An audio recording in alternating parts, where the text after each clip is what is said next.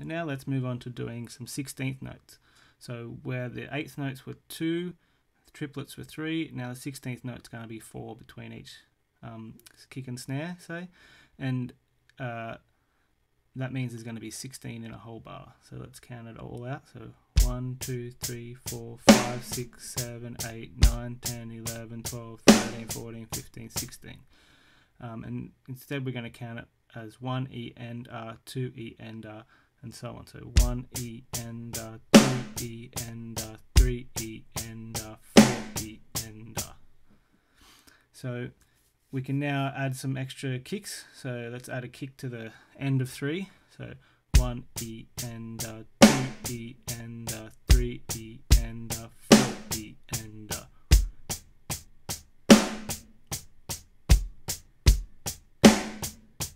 Let's try it a bit faster.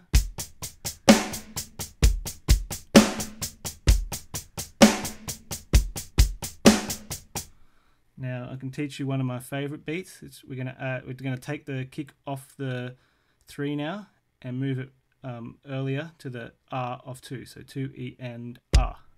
So it's a little bit like this: 1 E and 2 E and 3 E and 4 E and 1 and 2 E and 3 E and 4 E and so we can play it faster.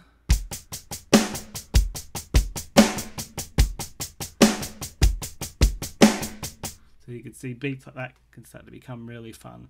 You might feel it takes a bit of practice to get there, or you might just be able to do it from feeling it. And that's all for this one. Thanks for watching.